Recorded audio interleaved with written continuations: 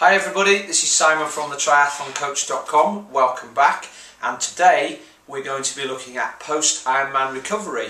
Now, the months of June, July and August are typically the most popular ones for Ironman races in Europe, and so I guess this particular subject is going to apply to most of you that are doing Ironman either now, having just done races like Austria or France, or maybe in a few weeks when you finish Germany, Switzerland or Ironman UK. So it's just as, if not more important than the training you do prior to your race, because if you want to race well in the future, excuse me, if you want to race well in the future, it's important that you get a good recovery now, otherwise your next training will be starting off with you in a compromised position. So let's look at some of the stuff that I've got on the board behind me that I've already prepared. We're going to ignore this. Going to ignore the training here to start with, and I want to look at things like lifestyle. Now, in order to recover, you need to get more sleep. That will happen naturally, I should imagine, if you've had a good performance. You'll have put a lot into it, and don't forget that it's not just the race you're recovering from, it's the months leading up to that as well, so maybe 6 months to a year's worth of training you're trying to get over with. So don't expect to sort of feel normal after a couple of days.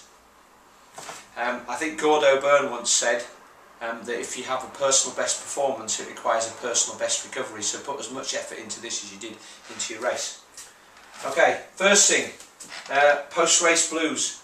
It's inevitable when you prepare for a big event, whether it's a wedding or a massive party or an Ironman, that you are going to feel a sense of loss perhaps when you've done the race, because what you were training for is now done, and you've got nothing to fill the empty spaces in your life. So don't worry too much about that. It will pass. It's part of the recovery process. This is where I think you need to chill out. You need to do other stuff. Relax with friends. Go out for dinner. Eat the things you denied yourself in the lead up to the race. Gain a bit of weight. Probably best not to be at your racing weight all year round. Make sure you do celebrate your achievements. Far too many people, in my opinion, move straight from one success, by which I mean completing a race, onto the next one without actually stopping to think of the magnitude of what they've achieved. And when you finish an event like this, it puts you into a very, very small select group of people in the world. So take time to enjoy that. I guess as well that in order to do the training, you will have had to have lent on people's goodwill, for them to take up the slack of you doing household chores, things at work, not seeing your friends as much, and so now you have the spare time. Like all good loans, they have to be repaid, so now is the time for you to repay that goodwill. In terms of nutrition, I've no doubt, because I've been through this myself, that when you've spent a whole day eating sugary power bars, energy bars, gels and drinks, and flat Coca-Cola, that you want something nice and savoury. And the day after a race, I always long for a full English breakfast. The fatter the better. But you can't go on eating like that. In fact, the sooner you return to eating what I call good quality food, the better this is going to be for your recovery. And you need to really be looking at three things. Refuelling, so that's going to take place in the 1 or 2 days immediately after the race by eating carbohydrates. You need to repair, repairing the muscles, the muscle soreness, the muscle cells from all that damage. That will take a bit longer, and that's through good quality protein, fish and meat, lean fish and meat. And then you need to replenish. You need to replenish the whole system with vitamins and minerals. So that's fruit and vegetables, lots of variety, lots of healthy food, fresh stuff. Alright, so I guess you probably wanted to know about the training. There's a few questions up here which I'll come back to in a minute. So my suggestions for week 1 after race, the first 7 days, is just be active. Move around, get the blood pumping through the muscles, taking away the old blood, the old damaged red blood cells and the toxins that are built up in your muscles, and replace that with fresh stuff, which you're going to supply through your good nutrition. Generally, I don't advise any running. You don't want to increase that sort of impact damage, certainly not for the first week.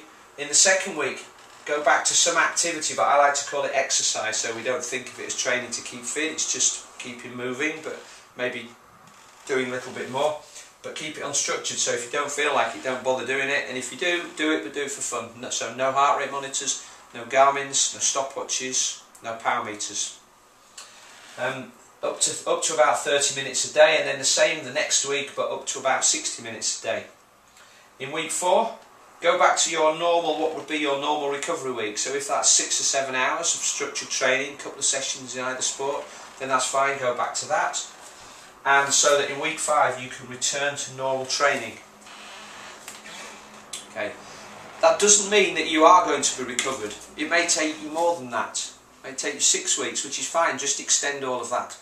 There's nothing that says on day 28 you're going to be ready to train. A lot depends on how hard you've gone and how much you put into it, and lots of other things like lifestyle and recovery and all the rest. So, you know, you've got to make these decisions yourself.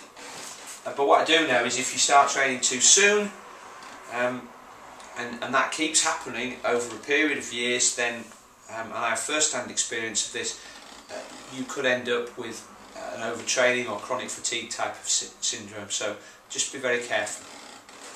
So some of the questions you might have: what if I have a race in the next 4 weeks? Well, if you'd asked me beforehand, I would have said don't put that pressure on yourself. You may prove me wrong and race very well, but it might extend your recovery time. You may race badly, in which case you'll feel bad and wish you hadn't entered.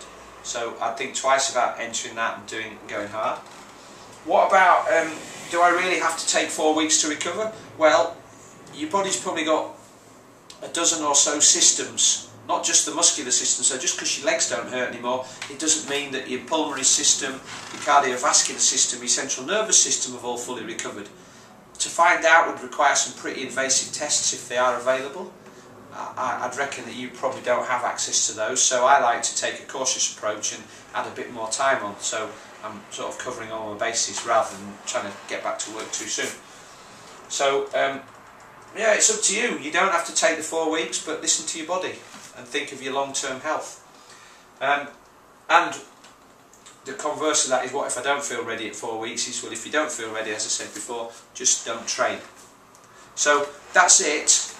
It's not hard and fast rules. I say that probably the most important thing is you listen to your body. It will tell you when it's ready to train. If you don't feel like it, don't feel like it. But be assured, the next step after a peak, which is where you were at Ironman, is down. You can't stand on K2 and walk straight across the summit of Everest. You have to go down the valley and start climbing back up again. So it's no point in sort of wishing you could hold on to the great fitness you've had. Anyway, I hope that helps. If you've got any alternative ideas, please do let me know. You can reach me on the blog or on our Facebook page. But until next time, thanks very much for watching, and I'll catch up with you again soon.